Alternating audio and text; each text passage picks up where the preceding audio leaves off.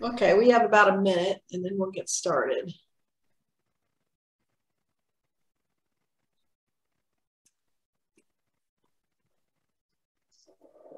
And that's where I learned that cashews grew on trees. And I was there. I never thought about that before.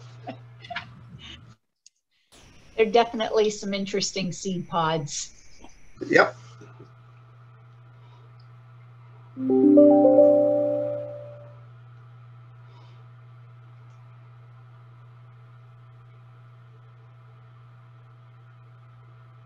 Okay, so I have 3 o'clock on the dot and we still have people joining, but I want to welcome you all to our Master Gardener talk today on herb gardening. My name is Cindy Sanders. I'm the IFAS Extension Director for Alachua County, and we do this series monthly, put on by our Master Gardener volunteers. So I'm going to turn it over to Christy Welch, who is also one of our Master Gardener volunteers, who puts these series together and gets our speakers together. So Christy. Absolutely. Thank you, Cindy. Welcome, everybody. I am excited to present or to share with you this next installment in our series on herb gardening. I would like to make just a couple of notes. I am the administrator in this particular case, and I would like to let you know you are welcome to put comments in the chat box. But if you have any questions, whether during the presentation or after, please put them in the Q&A section so that we can record those questions and the answers that are given back to you along with the overall recording so that it's available for everybody afterwards. Yes, we are recording and it will be available on our YouTube site once it's been processed. That usually doesn't take long. And once we are done with the program, I will be posting in the chat box a survey for you to fill out. We would be grateful if you did, so that we can get a better sense of what needs are being met. Perhaps we've missed in an area and we can improve in future programs. So with all that administrative stuff out of the way, I would love to welcome to the table Debbie Brunner, one of our Master Gardeners who has had extensive practice and experience in working with herb gardening, everything from collecting seeds, sowing them, all the way through growing, storing, and harvesting and storing. She has some great tips for you today that I hope you will enjoy taking that information in. And with that, Debbie, please, it is all yours. Welcome to the table. Hello, I'm Debbie Brunner. First of all, I want to say thank you for joining us today for Herb Gardening for All. If you are new to herb gardening, I do hope that after today's presentation, you will want to start an herb garden. And if you have been growing herbs, I do hope that you leave today with some helpful hints and possibly some new herbs that you would like to add to your garden. There are so many wonderful herbs. It's very difficult to narrow down what to include in a short time that we have today. So what I've included are some common, easy to grow herbs, some that we often get questions about, and a couple less common ones that are of interest that you might want to add to your gardens. Today, we will be talking about why we grow herbs, where we grow them, when. We'll talk a little bit about how each of the herbs discussed today are propagated, used, and we'll discuss the best way for harvesting and preserving them. And at the end, I'll go into a little more detail. I'll mention, for some, freezing and drying, but at the end, I'll give you some helpful hints of how we do this. When we talk about the where, I just want to say that we are in North Central Florida, Zone 9, 9A. So if you're tuning in from somewhere else, your local extension office, I'm sure, is happy to help answer questions specific to your area. When we think of growing herbs, the first thing that comes to mind is the culinary purpose. And we think of flavor. The herbs add flavor to our food. But there's nothing that beats a fresh herb. For example, you have a glass of tea and you put fresh sprigs of mint from your garden. You're not going to get the same experience with a dried mint from a jar. Or one of my favorites, a slice of tomato with mozzarella cheese, fresh basil leaves on sprinkled with balsamic vinegar, you're just not going to get the same experience with dried basil from a jar that you get at the grocery store. They're less expensive to grow than they are to purchase at the grocery store. And there's also the health value.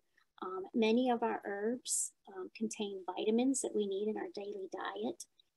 And by using herbs, we have less need for salt and fat and sugar when we're cooking.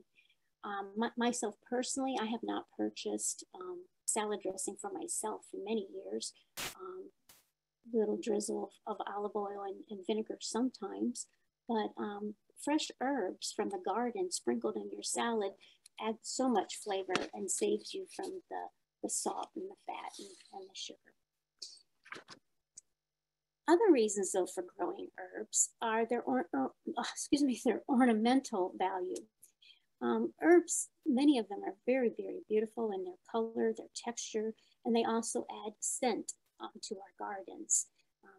It's nothing better than to rub up against a bush of rosemary and that beautiful scent. If you enjoy grasses, the lemongrass is a beautiful grass. It's a plant that can stand alone, can be an anchor plant in your garden. Rosemary is another one. They are Florida friendly, they're easy to grow, and they last a long, long time. Most of our herbs are pest, disease, and weed resistant. And I say most because we will talk about one today that does have a little issue with the disease from time to time.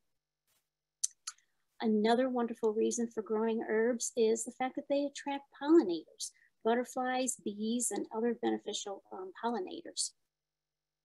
Some of our herbs, the parsley, the dill, and the fennel, are the host plant for the black swallow butterfly. And when I say host plant, what that means, you'll see butterflies fluttering from flower to flower.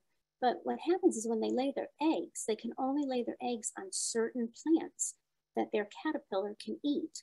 And for the swallowtail, that would be your parsley, your dill, and fennel. And without those herbs, there's no place to lay their eggs, and there's no place for them to grow and multiply. So that's very important. In addition to this, throughout history, herbs have been used in companion gardening. There's still more research being done on this, and that could be a class in its own, but often herbs are used to attract the good, deter the bad, sometimes to enhance the flavor of certain vegetables. They've been used for crafts, soaps, lotions, and for medicinal reasons throughout history. So when we talk about the where to grow our herbs, often the first thing people think of is a plot that's designated just for herbs. But herbs are also a lot of times grown in vegetable gardens as well. They are great because, pollinators love them. They blend in very nicely in our flower beds. If you have a small area, or if you want to control how much an herb spreads. Some of the herbs we'll talk about today spread, and you might want to control them and keep them confined. So hanging baskets and garden pots and planters are good for that. And we also can grow them, in a sunny windowsill in our kitchen.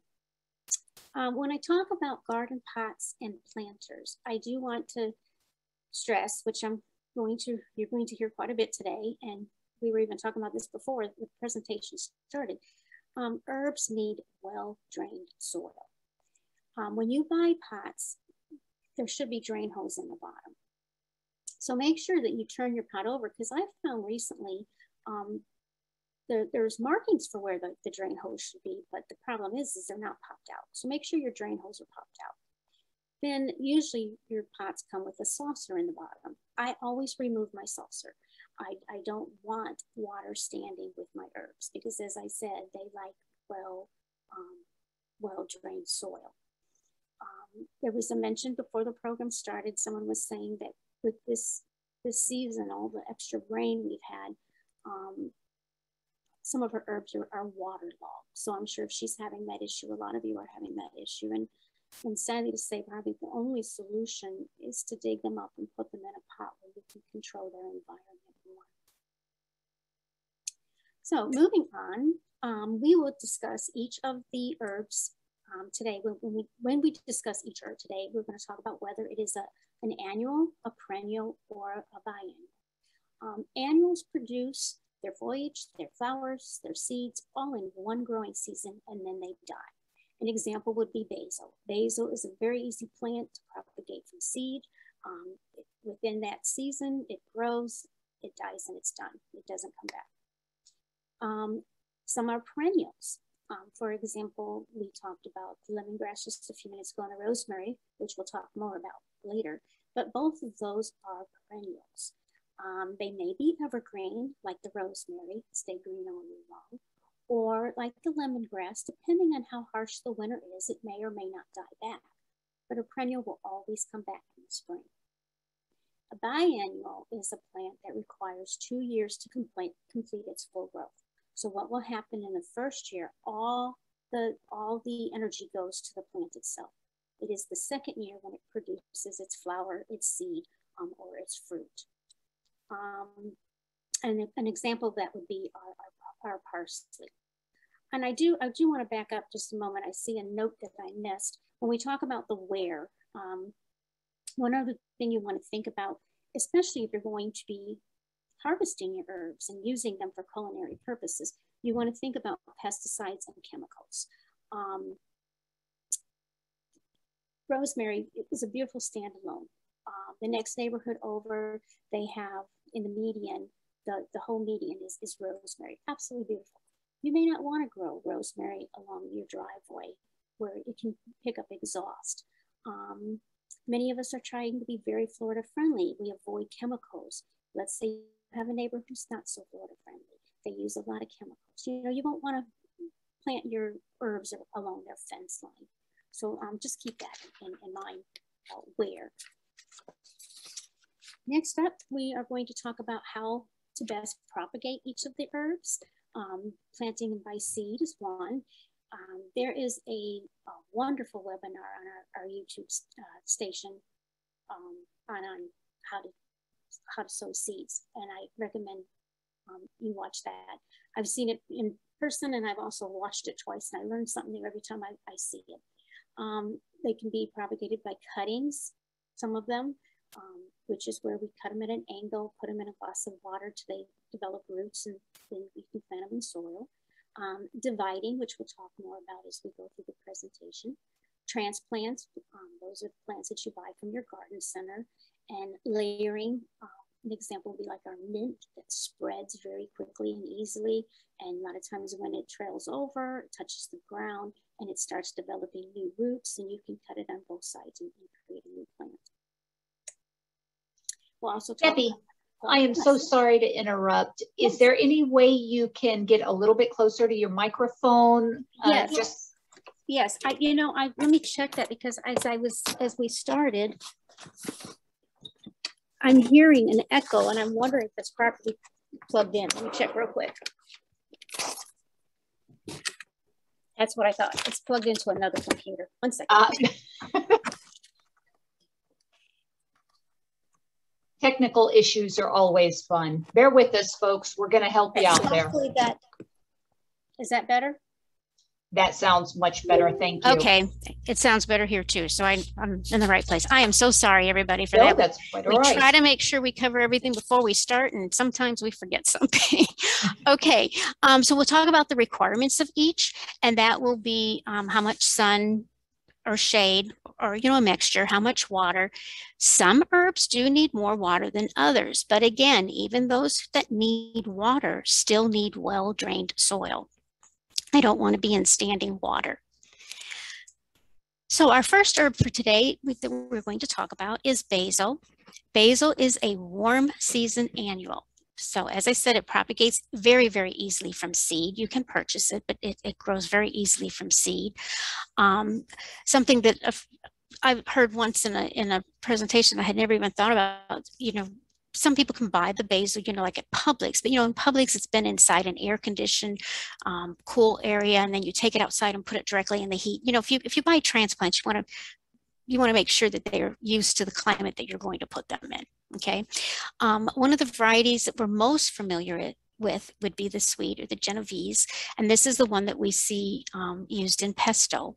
And it's used often in Italian cooking. When you're harvesting this plant, you want to harvest the young leaves. And you want to pinch the plant often, because when you're pinching, what you're doing is you're promoting new growth and a fuller, healthier plant. Basil can be frozen and dried, and we're going to talk about some of the techniques at the end for doing this. As I said, most herbs are pest resistant. Well, sadly to say, in the last few years, we have found an issue with our basil getting the downy mildew disease. This is impossible to prevent. There's spores that will travel through the wind long distances. When you first look at your basil, it's going to look like it has like a nutrient deficiency. You'll see some yellowing on the leaves. But if you go out early in the morning and you turn over your leaf, you look at the underside, you'll see the spores and the gray fuzziness. The young plants are the ones that are most susceptible to this disease. One of the ways to try to keep the healthiest basil you possibly can is you want to minimize leaf wetness. So with this, what this means is you don't want to take the hose and just spray and water the whole plant. You want to water at the base of the plant.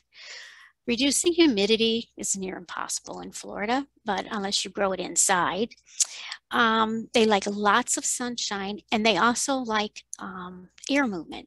And when we talk about air movement, what we mean is having enough space between your plants so that the air can flow around and around and help keep the moisture from lingering on the leaves.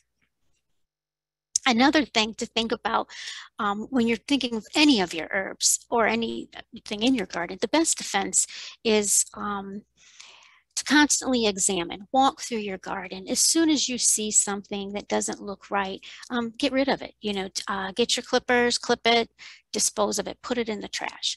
When you're clipping on a plant that doesn't look healthy, take some alcohol and clean, spray or pour some alcohol, rubbing alcohol on your clippers before you go to the next plant, so as not to spread that disease to something else.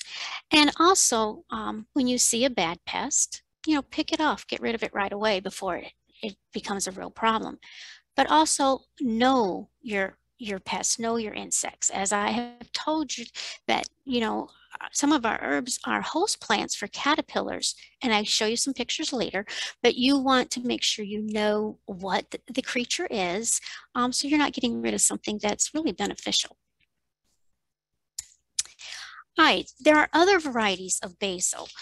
There's purple leaf, and the purple leaf is used pretty much like the sweet basil. Also a very pretty plant with the purple foliage. There's red basil, which is a little more spicy. There's holy basil, which is related to the sweet, but it's a hotter, more clove-like flavor. This one loves the heat, and it reseeds very, very easily. So what happens is, the plant produces its flower, and then the flower goes to seeds. The seeds drop on the ground, and you can have lots of little babies. So you just want to keep an eye on this one because it will spread quickly. And it's used mostly in like salads and Thai stir fries.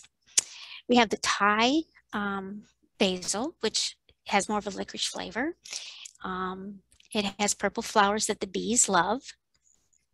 And then we have the African blue. The pollinators love African blue. At any given time, I can look out my back window and there are pollinators all over this. And I'm talking butterflies and bees and just it's always, something's always on this plant. It has more of a camphor flavor, not used so much for culinary purposes, but great bedding plant, great for our pollinators, butterfly or hummingbird gardens.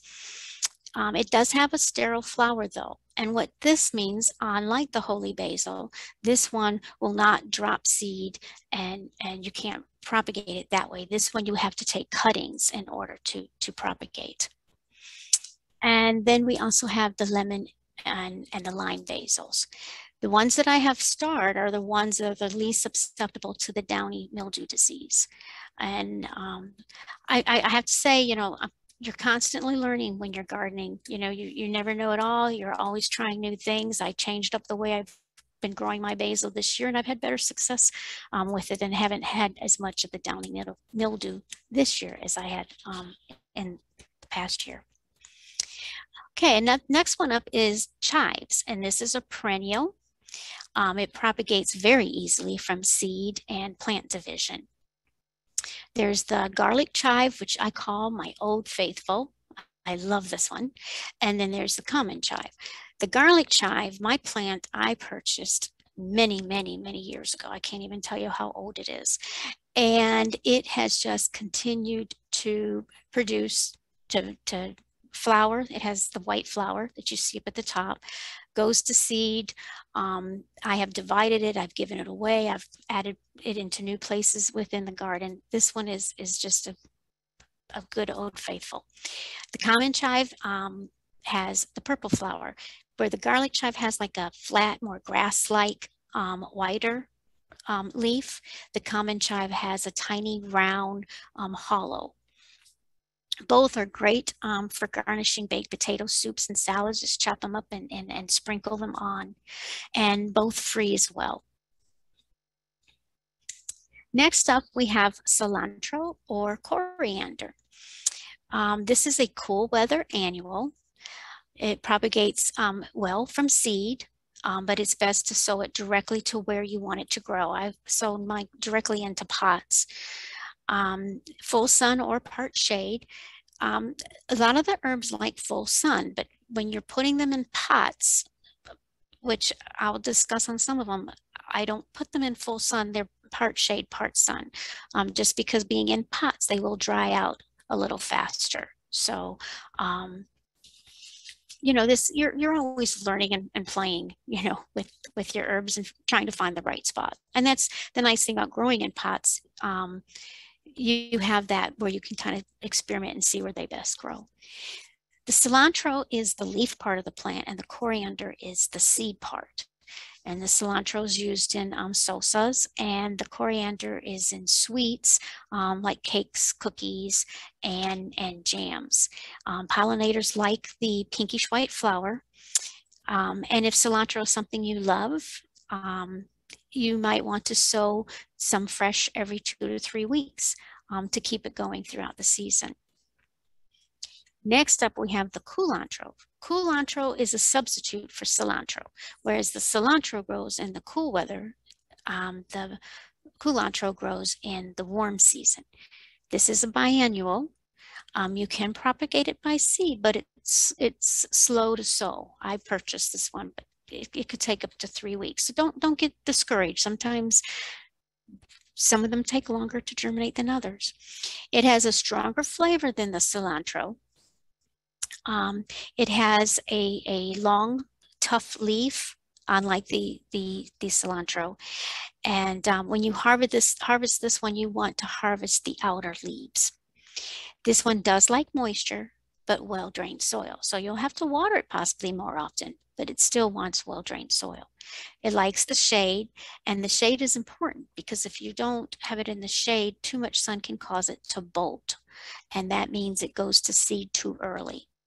And often with some of our herbs, they say the flavor's not as well once it's gone to seed or even when it's blooming. So some of our plants, you might want more than one to leave alone for the pollinators, and one, to keep trimmed back and deadheaded, keep it from blooming for your full flavor. This one likes the shade, and it attracts ladybugs and green lacewings. And you want these because they eat the aphids, and we don't want the aphids. So know your pest. This is used in salsas, rice, stews, and sauces.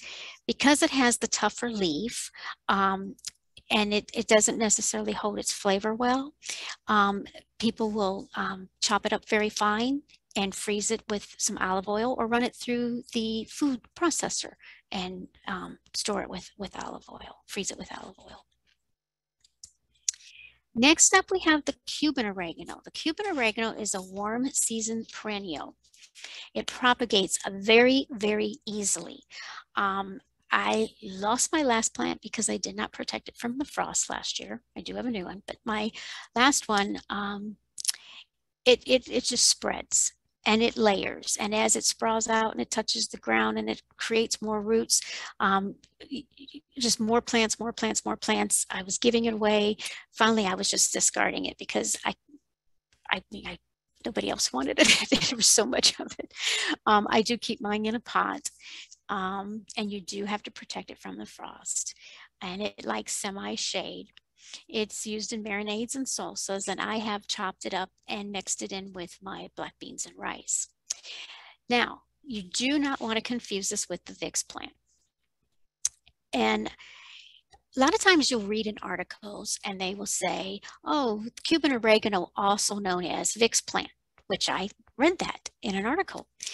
And so anyways, I saw the Vicks plant one day and I picked it up and brought it home and I started looking at it and I'm thinking, it has more of a camphor smell. This isn't Cuban oregano. And so I planted it someplace separate away from my Cuban oregano so as not to confuse the plants. And I checked with Master Gardener, who's also a botanist. And he said, definitely they are two separate different plants. So the point here, on all the slides, I have included the common name and I've included the botanical name. Botanical names are very important.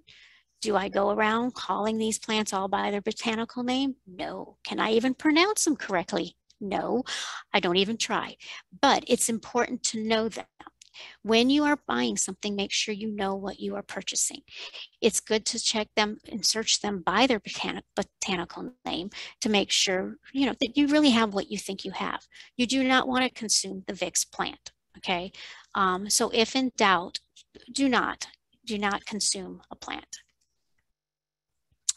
Next up, we have dill. Dill is a cool season annual. You propagate from seed. It grows easily from seed, but you want to sow it directly outdoors. It does not transplant well, okay? It has yellow flowers. And the variety that tends to do well in our area is the long leaf mammoth. And this is, as I said before, the host to the black swallowtail butterfly. It's often grown in with our vegetable gardens, grown during September through March. It's good dry, frozen, or fresh, and used for pickling and also in fish dishes. Next up, we have the common fennel, and this is not to be confused with the Florence fennel. The Florence fennel is the one that has the bulb. This is what they call a short-lived perennial. Short-lived means this plant will probably last about 3 to 5 years. It can be propagated by seed, like sun, moisture. It does need watering, but well drained. It can look a little thirsty during the summer months. But it's a beautiful ornamental. It has that feathery, bronzy look. It's very pretty in the gardens. Yellow blooms from summer to fall. And as I mentioned before, it is the host plant to our black swallowtail butterfly. It's best in the ground, okay, because it does have deep roots. And this one, you do not want to plant it near any dill or cilantro, because what can happen is it will cross-pollinate and it will reduce your seed production and your flavor. You don't want it to get too dry, because it's another one that can bolt too early, which means it goes to seed too soon. And it may not have blooms the first year. The blooms may not show up until the plant is a little more mature. But as I said, this is a nice ornamental. It attracts bees and lacewings and butterflies as well. It's great in a butterfly garden or in a hummingbird garden. The leaves do not retain their flavor. So the leaves and the stems can be frozen. And then of course you can harvest the seeds. It's great for seafood, soups, and salads. Next up, I have lavender. This is one we get quite a few questions about. Lavender is a perennial, but often it's treated as an annual here in our area. And the reason being is because they fail to survive longer because of wet, poorly drained soil, high humidity, and poor air circulation. It isn't ornamental, but sadly to say, we're not going to see those big, long, beautiful fields with all those beautiful purple flowers. But you can grow lavender here. It propagates by cuttings. It likes sun, it likes dry soil, and it likes good airflow. The varieties that you see most often in our area are the Mustad and the Godwin Creek. There is a new variety that has been created in probably the last 3 years, Phenomenal, which is supposed to tolerate our humidity and our conditions better. I have not seen this one locally on the market. I did look it up back in February online, and it was going for like $20 to $25 a plant. And I looked it up just the other day, and I saw them for like 10 to 15 online. So this is one, hopefully, as it's been around for a while, we'll see it more in our area. The one pictured here is mine, one of mine, which is a Godwin Creek, which is 1.5 years old.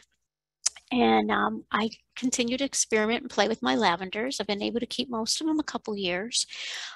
This one is in a pot that's probably 24 inches tall. It is under the eaves of my covered patio. I have 3 different lavender plants. All 3 of them are under the eaves. They're never in direct rain, never.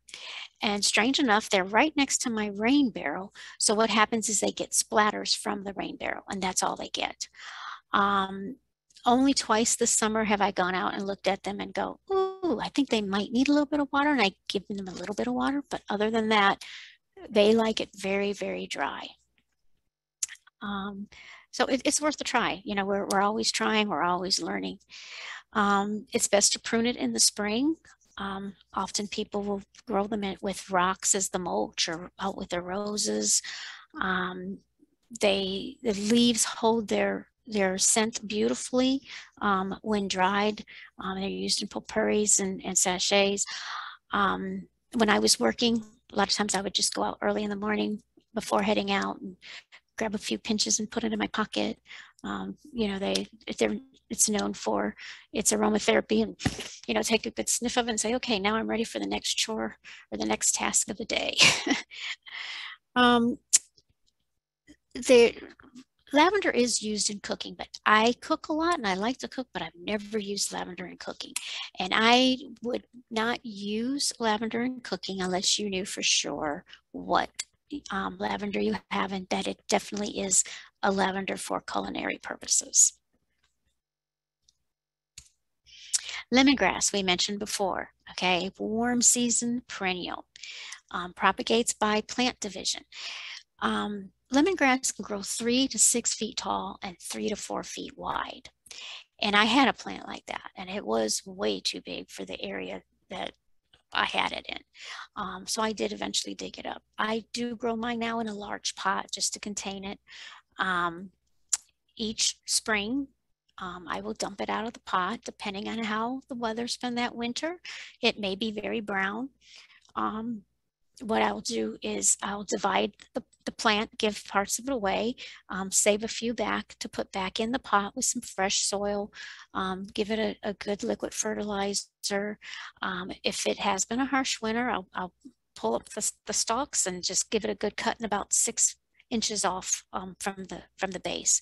And I also do this with my chives. My chives are another one, because they'll get kind of brown looking over the winter, and then I'll pull them up and cut them about 3 inches up from the soil, and in no time they're full and all green and beautiful again.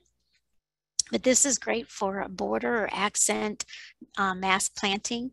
You want to harvest the older stalks to promote new growth. The stalks can be bruised, you know, kind of crushed a little bit in the center and simmered in water for tea. People have made tea with this. They dry the leaves in the sun or in the oven, and then use the leaves like bay leaf in teas and cooking and soups and stuff. The leaves can be frozen for up to 6 months. They have high in vitamin A. And this plant, the oils from this plant are non-toxic and have been used for insect repellent, cosmetics, cleaning agents, soap, perfumes, potpourri. A beautiful plant, and very Florida friendly, and tolerates our climate wonderfully. Next is the Mexican tarragon. This is a perennial. This is another one of those Old Faithfuls. I purchased my plant, I can't even tell you how long ago. And it's back in an area of the yard that's kind of neglected. And it just comes back every year. Can be sowed from seed, but it takes about 2 weeks to germinate, or from transplant. I bought mine as a transplant. Drought, heat, and humidity tolerant. It may freeze back, but even like last winter, I had a beautiful little clump and then all these little straggly pieces, and I just trimmed back all the straggly brown and had a beautiful plant at the base in the spring. Fall blooms, beautiful ornamental. Can grow up to about 2 to 3 feet tall. And as I said, no, I don't think I did mention, that was the fennel. Don't confuse this with the French tarragon. The French tarragon does not do well here. Doesn't grow well in Florida. And this is used in, the flowers can be used in the salads, and the leaves can be used in meat and egg dishes. Next up is mint. Mint is a perennial, best planted in the fall or the spring to let it get established. It can be propagated from seed, cuttings, or division. As I mentioned, this one will sprawl out. It can take over. So I have all mine in pots and in rectangular pots. Some of the varieties are peppermint, spearmint, apple mint, orange mint, chocolate mint. Here I have a picture of my mojito mint and my Kentucky kernel mint. They like sun to part shade, and mine are in part shade, part sun, because they are in pots. They like moisture. They do need moisture, but well drained. Okay.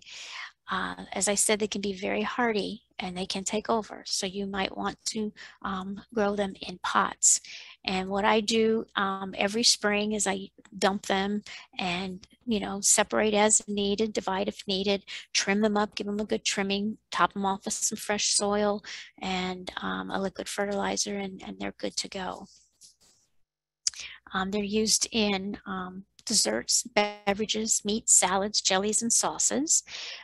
Depending on the variety, there are 19 species and many crosses. Some will have a white, bluish, or violet flowers. They do attract pollinators. The leaves are very tender and high in moisture content, so you can dry them, but you want to make sure that it's in a dark, low humidity area when you dry them so that they don't turn black and moldy. And then, of course, they can be frozen as well. Catnip and catmint. This is another one. A lot of times you see articles. Catmint, also known as catnip. They're not the same. They're two different plants.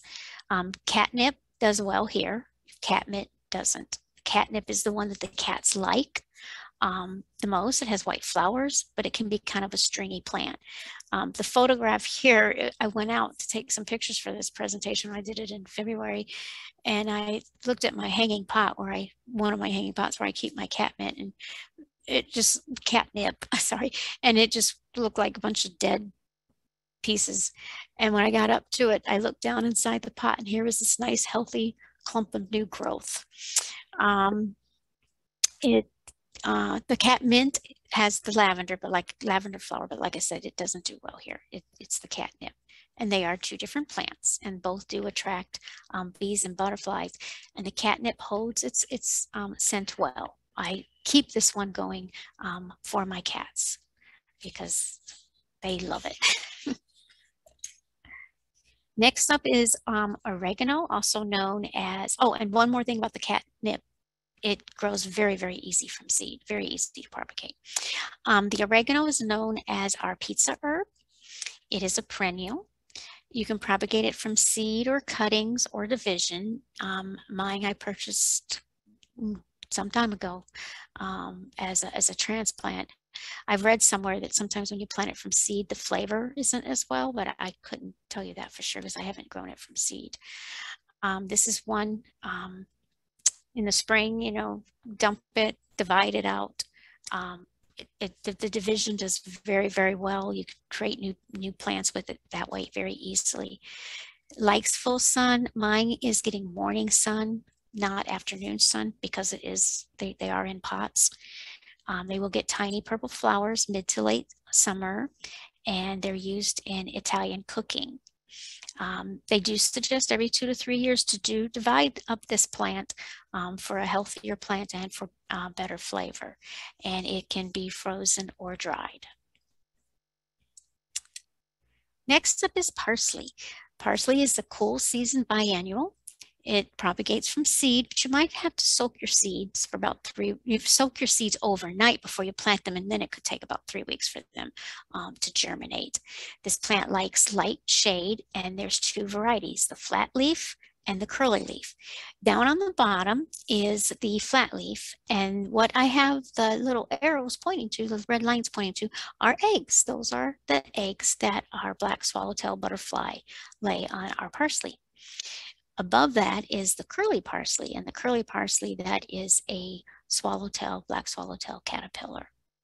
And I've also included a picture up at the top because many people haven't seen what the chrysalis looks like.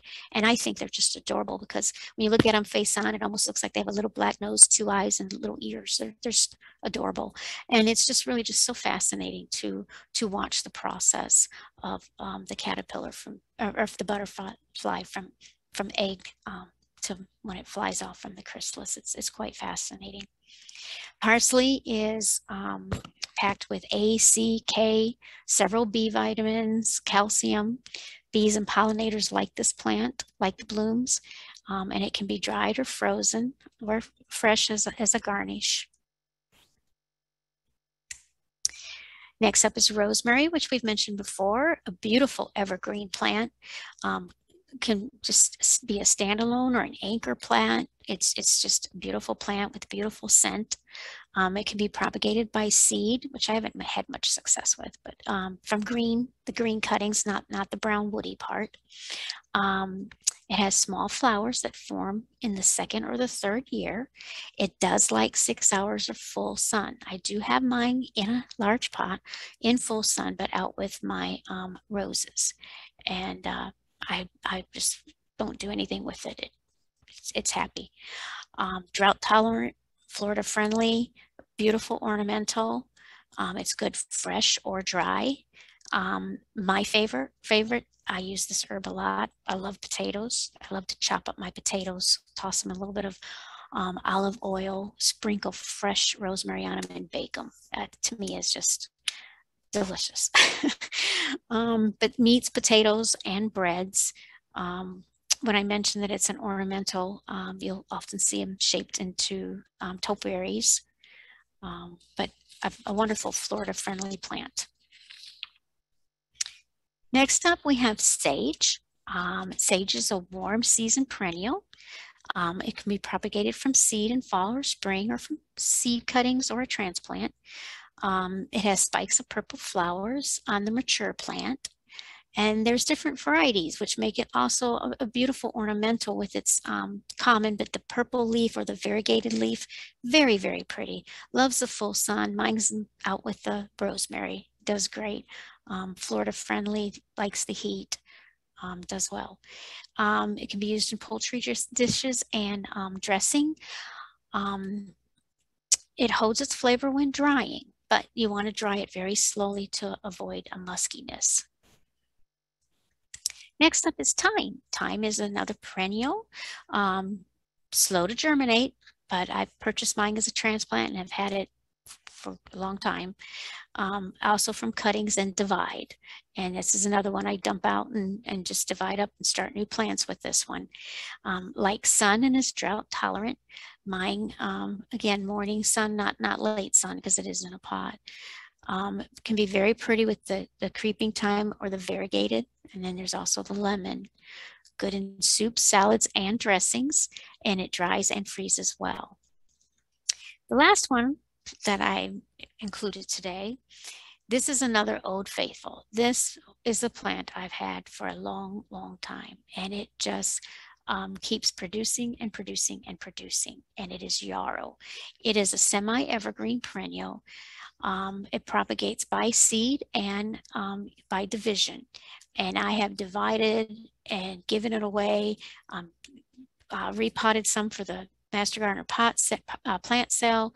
It has a beautiful flower, full sun, drought tolerant. I just ignore it. I don't do anything with it. I did this past year. It comes in other colors. It comes in yellow, red, and pink. So from an heirloom seed company, I did sow some of the other ones, and they're growing well. They haven't bloomed yet, but I'm sure as they mature, I'll get some blooms. Great ground cover and beautiful cut flower. Now, this is one I've never used for culinary purposes. But you can use the leaves in a salad, but I did read somewhere, do not eat if pregnant. So again, you know, when you're looking at your herbs, know what you have, and don't consume unless you're really sure. But this is one that I have always had just for its ornamental value. I just think it's beautiful. All right, when we talk about harvesting leaves, you want to harvest them on a warm, dry day, preferably in the morning after the dew has evaporated. You want to harvest before the herb flowers, because it's said that the herbs have better flavor before they flower. I don't know. I go out a lot of times and pick, so I haven't really seen a big difference in flavor, but you want to use clean scissors, clippers, and a knife, and you want to cut back no more than 1/3 of the plant. Now they say no more than 1/3 of the plant, and I usually follow that rule, except for like with my chives and my lemongrass, which in the spring I will just give them a good cutting back, especially if it's been a harsh winter. When you're harvesting your flowers, if you're using them for garnishes or salads or ice cubes, you want them in full bloom. If you're using them for crafts, before they fully open so they don't fall apart on you. When you're harvesting the seeds, you want to harvest those just before they turn brown from green, just before the seeds open, and store in a dry, cool place. What I do is I cut off the seed stalk, and I put it upside down in a brown paper bag and take a clothespin and close it. And then the seeds will drop in the bag, and you can shake it, and then you know, as it dries, you could, you know, pull the rest of them off. But it's just an easy way to dry them. I mean, you can lay them out on screens and paper towels, but I found this just an easy way and less messy and easier to gather. When you're drying your herbs, of course, throughout history, people have hung them, take a bunch of them, hang them upside down to dry with good airflow. You can also use screens, lay them out on screens, but you want air circulation around the plants so that they dry well, to prevent mold and mildew. A dark room, you know, low humidity. You can use a microwave, only 30 seconds at a time, because you do not want to overcook them. You can also do it in the oven. People will do that at like 180 degrees or less. And then once they're dry, you know, you want to put them in a cool, dark container, airtight, and make sure you label and date them. People will also use dehydrators as well. And then we talked a little bit about freezing. When you're freezing, for example, you can lay out the herbs on a baking sheet in a single layer. Put the baking sheet in the freezer Once they're frozen, then you take them out and then put them in the baggie so that they're not all clumped and frozen together. And then you can pull out what you need as you need it and store them in airtight bags that are labeled and dated. With the ice cubes, if you're doing them because you want the flowers and you want them pretty to put in a drink, you will fill the ice tray halfway, put the flower in it, freeze it, then add water to top it off and freeze it again. And then you can gather your ice cubes after they're, they're frozen and put them in a baggie. With the herbs, you can chop them up, put them in the ice cube trays, and top them off with water or olive oil. And then once they're frozen, pop them out, put them in baggies and label them. When you're freezing them, you will want to chop them when you freeze them. But if you're drying them, you will want to keep them whole. Don't crush them up until at the time of use. What you want to do is check out our family and consumer science agents classes that she has coming up, our mathematics, and she will have more information on how to take these herbs that you have grown and harvested and preserved and use them in your cooking. So that's it for today. What I've done is I have included a number of resources for you. Also, when you are looking up anything, I strongly recommend that you type in the name of the herb or the plant, comma, IFAS, and you will be taken to some wonderful documents that gear to our area that are very, very, very helpful.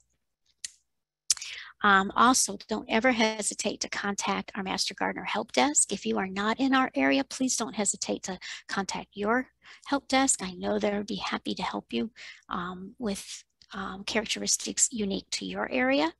Also, like us on Facebook, and be sure to sign up for our newsletter. You can get emails about upcoming programs. And now we're ready for questions. I thank you for being with us today. That was wonderful, Debbie. Thank you so much for taking the time to share with us. I appreciate it. Before I lose everybody, folks, I did post the survey in the chat session. I know folks are adding in plenty of thank yous, so it's scrolling pretty quick, but please take a moment to fill out our survey for us.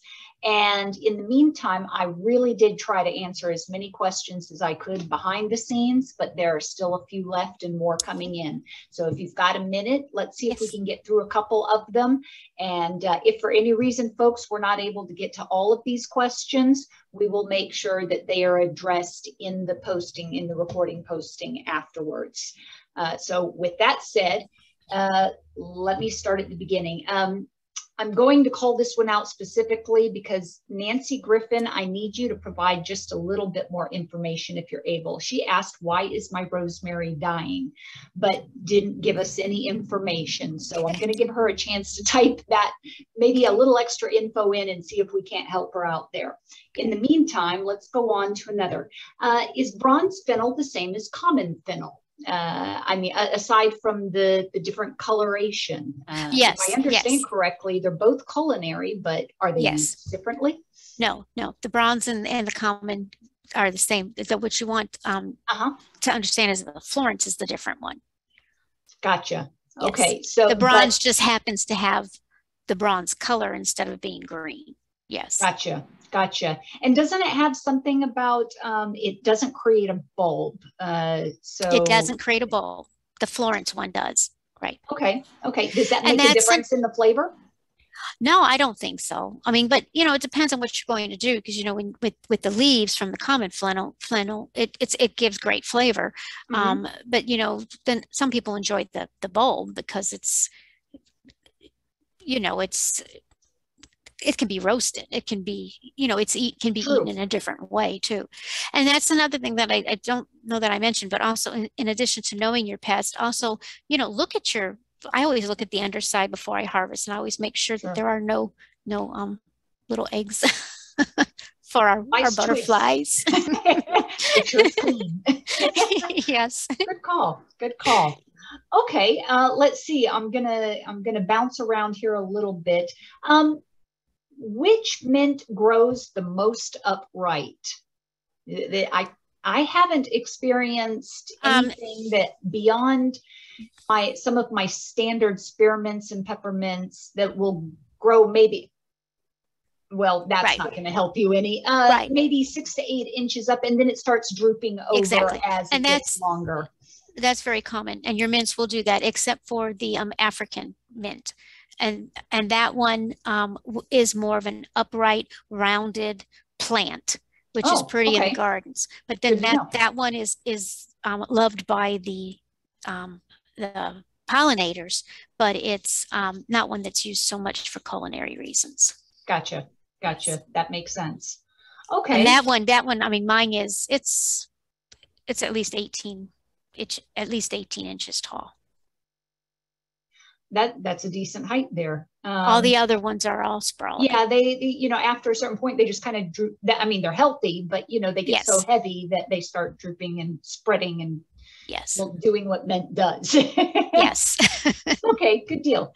Is catnip a warm or a cool season plant? It is a warm season. It doesn't need to be protected, but it's yes, it's. I mean, I do. Mine that made it through the winter that I didn't protect. It hangs in a tree, so it's protected by the tree. And the reason I do that is because of my cats, because I don't want my cats laying on top of it and destroying the plant. As they do. As they do. They love their cat mint. Your experience in that. But my one cat has figured out, I have pictures of him hanging from the branch, hind legs and front paws in the pot. So just so you know, folks, if you have feline friends around, catnip belongs to them. There's just no getting around it. Yes. All right then. Okay, I'm sure as much herb growing as you've done, you've probably experimented with putting some different herbs in the same container, maybe just to save space. You don't have a whole lot of space in an area. Have you found that any certain combination of herbs work better together than others? Okay. I know that's kind of a fully loaded question there. Yes, because I don't do that as often. Mine are all standalone, but you want like ones like the Mediterranean, like with your sage and your rosemary will do very well together. Makes sense. Of course, the parsley, dill, they're in the same family, but then of course you don't want to put the fennel because then you can affect your seeds. Mm-hmm. I am sorry. That is something to add to the program again. If I do it again later, because I don't do enough of that.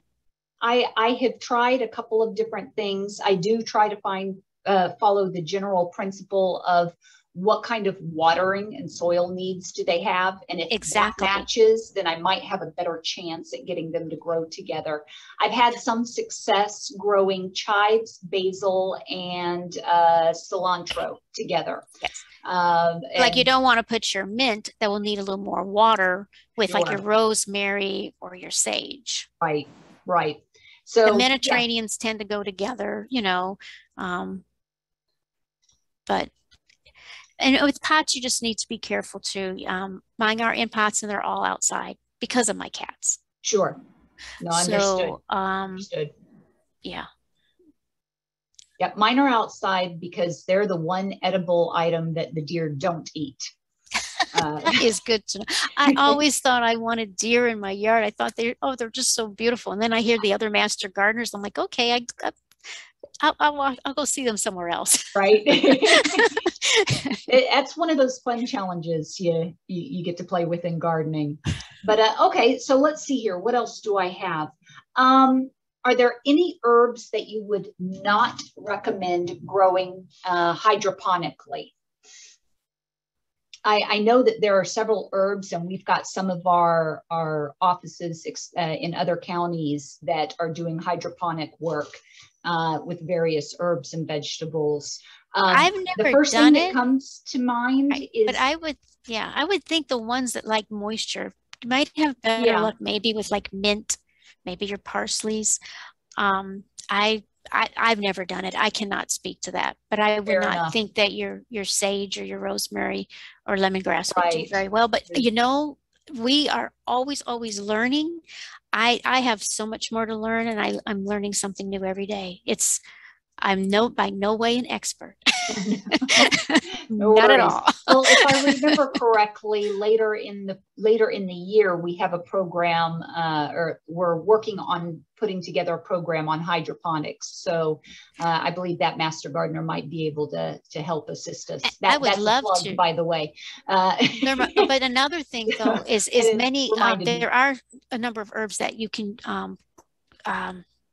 grow as greens, like you do your lentils and your beans. There's some of the herbs that you can do that. So, but I haven't tried that yet. I do it, but I don't do it with my herbs. So there's always something new to try. There's always something new to learn. Always. And I want to know more about the hydroponics. I purchased the stuff to do the lettuce, and I've never got around to putting it together yet. So, yeah, it's always something to try. Agreed. Okay, let's see. Do you have a general expiration date for any herbs that you've dried? Or do you just use them too quickly? I do. I do. That's usually my issue. I don't do them long term. Like my rosemary, I go out and I pick fresh at all times. I don't dry it.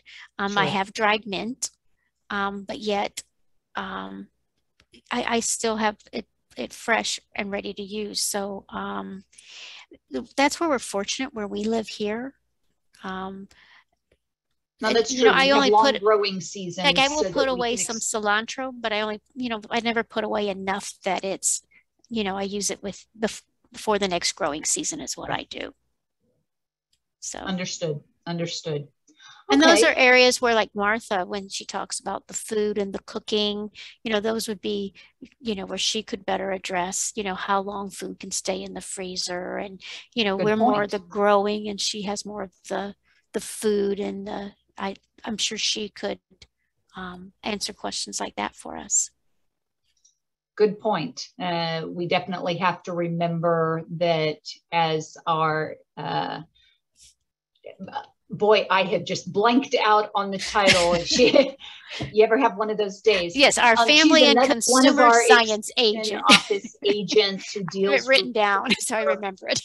with food and consumer goods. Yes. And she's definitely the expert in that area. She has her definitely. own. Martha Maddox. Well, Martha Maddox is going to give the talk. Yes. And so I do the growing. She does, Yeah, that's Martha. She just answered the question. I'm sorry, what's that, Colin? Martha just in the Q&A. Martha just answered the questions. The question about storing. Okay, I apologize. I've got over 20 questions in here, so I haven't made it all the way through. I was just, well, you're doing so well. I was just browsing, but.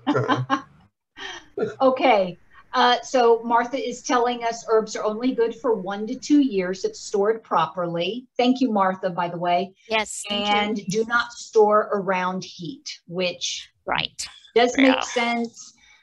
And I really should apply that more. My spice cabinet is close to the stove, which I know it's not supposed to be, but I just have no other place to put it. So that's something that we definitely need to be cognizant of. Fortunately, I use mine too quickly. Okay, be that as it may. Let's see here. What else is...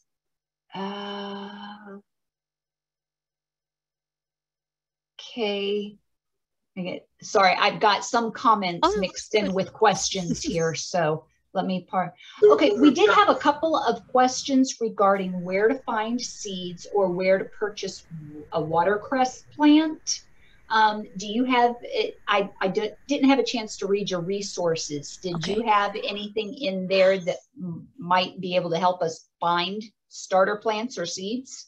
You want to, if you're buying plants, you want to go to a reliable nursery. Sure. As far as the seeds, which I was asked last time because I wasn't sure if we were allowed to, name places, but I've been getting my seeds from an heirloom seed company, rareseeds.com, and because those are seeds that have been around for a while, and but that's where I get another resource for seeds is the Baker Creek Allen seeds in Missouri, and they have a eclectic collection of seeds, of alum seeds particularly, and they're a very good company to deal with. Baker Creek. All right, good to note. Debbie, I got an answer from Nancy regarding her rosemary. She says that it's in full sun and about a 3-month-old plant in well-drained soil. That's still kind of ambiguous. Nancy, I'm not sure exactly if we can give you an answer without a proper diagnosis and taking a look at the plant itself. There really could be any number of reasons. Sometimes what looks like it's a well-drained area isn't. I'm experiencing that problem myself this year, actually. I had a rosemary, or it's barely alive at the moment when it's done well for the past few years, simply because we're having more water issues this year than we did last year. I have pulled others up out of the soil and put them in pots, and then all of a sudden they were too dry and I couldn't, get the right balance going for it. Young plants are very tender. It takes rosemary is the type of plant that takes a little bit of time to get established, and you have to have just the perfect conditions for it. I can only speak from my personal experience in different climate zones, and I have always had to start a rosemary in a pot initially, make sure I had it in the best condition for about a year or two before I was able to plant it out. And then I had to amend the soil tremendously to make sure that it had the right conditions to grow. And also when you're talking about a young plant, you talk about these that are Florida friendly. That's once they're established.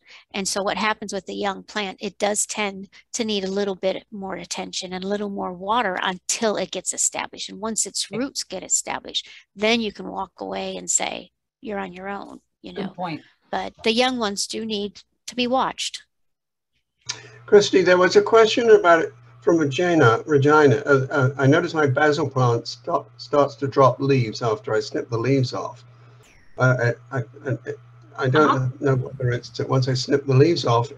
So my take on that is make sure your cutting instruments, as we've heard from Debbie, that they're clean and sterilized. And it's always good to be sure that you cut the herb right above the node, right above the junction with the leaves below. But there's also a problem once you leave an open stem with fungal infections, etc., particularly at this late time of year with basil. And I always pinch mine. I've never used the clippers on mine. I'm always pinching them. But I wonder if she has enough water for them to be dropping leaves. I mean, I don't know. Yeah, that's a good point as well. My only experience has been, because I use basil prolifically, I'm constantly clipping mine. Every once in a while, if I clip the wrong spot, some of the older leaves may drop off just because of the initial shock of, losing a bit of itself. I haven't noticed anything drastic. Maybe they were close to falling off already, but if I notice that the plant continues to thrive, usually after 2 days, I've got 2 little, sprouts on either side where it's getting ready to take off again. And I don't worry about it. Leaf drop is normal. Maybe you had a particularly hot day that day, and the leaves were old to begin with. If you don't see any powdery mildew or sooty mold, if you're keeping the leaves aerated, you know, giving it plenty of air, I wouldn't worry about it too much. That's just part of a life cycle, plant life cycle. It's an interesting question, which I've suffered from too, from Tara. I've tried growing thyme many times, and each time I've lost it. I lost it in many ways. Same here. Do you have any tips for growing it? Mine is in a pot. In a pot. Now, I thought I would move it out and give it more sun one time. I was rearranging the yard, and let me tell you, in the pot it was way too much sun. Mine is in part shade, part sun. It is not in full sun. And you know, it's just so many things they say: full sun, full sun, full sun. Florida's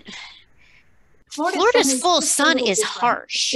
It's very harsh. And so really, when you talk about full sun, my lemongrass, my rosemary, my sage, my yarrow, my mints are not. None of my parsley, none of those are, all of those are in part shade, part sun. And a lot of them get morning sun, and then they don't get the harsh western sun, except the lavender. Now the lavender is under the eaves so that it doesn't get the rain, and it gets full hot western sun. But that's, you know, that's a plant that likes dry. So it's hard, and I hate to say that, but you know, it's, I mean, we have one master gardener, and he says him and his wife, we buy 3 of everything. We plant it in 3 different places and see where it's the happiest. Which, I mean, you know, everybody can't afford to do that, but you know, it's sometimes it's trial and error, and there's things I have dug up and I have moved them. Yeah, we all learn from our experiences, and things that you think, oh, that'll do well there, and then and then you plant it somewhere else, and suddenly it takes off, and it's really good. Exactly. Herbs are the same thing. I tried to grow rosemary in a place retrospectively that it wasn't. Now I've got one that's almost 3 feet tall, and I'm thinking of pruning and taking cuttings and putting in a similar spot. Yes. Understood. Question about amending the soil and soil. Deb, the soil for herbs. I mean, you may want to talk a little bit about. You know, I know you have those in pots, and you probably use a potting mix for those. Yes, I do. What else? Well, I use a potting mix, and I'm fortunate because I've lived here for 30 years. My yard, I have oak trees, and I have good soil. But for mine that are in pots, I do use a potting soil. And as I said, in the spring, a lot of them I will dump out, clean them up, trim them up, top them off with fresh potting soil, give them a good liquid fertilizer, and then I leave them alone for the year. I don't fertilize them again. Like my lemongrass, I will divide it, top it off with fresh soil, some osmocote, and then a good watering, and then let it go. So they get a good fertilizing usually once a year. Sometimes some of the mints, it depends on which one. My apple mint, when I went out the other day, was looking pretty sad, and I trimmed it up and gave it some fresh soil and fertilized it. But sometimes, you know, later in the summer, you know, but always in the spring I clean them up. Makes sense. Okay, let's see if we can knock a couple more out here. I've been trying to filter through comments and questions. Got one question here. How long does it take lavender and sage plants to become mature plants so they flower? And I think the idea is they're looking for them to be more ornamental than culinary. So in this area, what might we expect? The sage, the 2nd or 3rd year. The lavender, mine did bloom this summer, and like I said, it was a year old. It wasn't a lot of blooms, but it had a few. But you know, lavender, you just want to keep it dry, good airflow. I had a plant years ago that lasted for a long time, and it was on the west side of the house, got the western sun. But even then, you know, you're not going to see like the field behind me. You're not going to see a field of lavender purple flowers here in Florida, sadly to say. So, that's just our area. That's understandable. Yes. I grew up mostly for the scent, and you know, I love Because we're just to gardeners. walk by it and rub up against it, or take a Mhm. pinch of it and put it in your pocket, and, you know, have that scent with you throughout the day. You know, that's Understood. Agreed. Okay. Do you have any experience growing savory or lemon verbena? Any thoughts on those two plants? no, Fair no. enough. Lots of other herbs, but no, not that one. No. All right, then. Well, you know what? There are plenty of folks that have grown it, and I'm sure we'll have some input along the lines Yes. there. Let's There's see. so many new things to try. There's just not enough Always, time. always. No pun intended, right? Right. Okay, are some herbs better in hanging containers than potted? Do you think it really makes a difference, or I could think it depends on airflow? you. Yeah, I think it depends on your space. I mean, you know, I mean, I've grown herbs for a long, long time. I know back in the day when I lived in an apartment, I would hang them on the patio in hanging pots. Mhm. My catnip's always in hanging pots. I can see very easily, you know, if you're going to, because when you're in pots, you know, you're talking about a different environment. They can dry out faster. Um, but you know, I could easily see thyme in hanging pots. Mine are on the ground, but in, you know, um, mints, um, they can get a little straggly looking. You know, they're not going to be Mhm. necessarily big, full, lush, but um, yes, I mean, thyme, oregano, basil, any of those could be put in hanging pots and be very pretty. Agreed. I've grown mint in hanging pots before, just for space limitations and trying to contain it to some Yes, degree. yes. And it did quite nicely for me. You know, a bit of maintenance, bit of water maintenance, but I thought it was worth it for that one season. As a follow-up to that with mint, Christy, what I tried, I read somewhere, is to cut the bottom off a 2-gallon plastic pot and bury your mint in the ground, Yes. and that worked well for me for 2 years. Uh-huh. But the mint still found a way out after that amount of time and needed to be dealt with the problem. It's I've definitely heard that. I've never persistent. tried it, but okay. But 2 years is the Yeah, limit, huh, Colin? sorry. 2 years is the limit, huh? Yeah, that was what happened for me.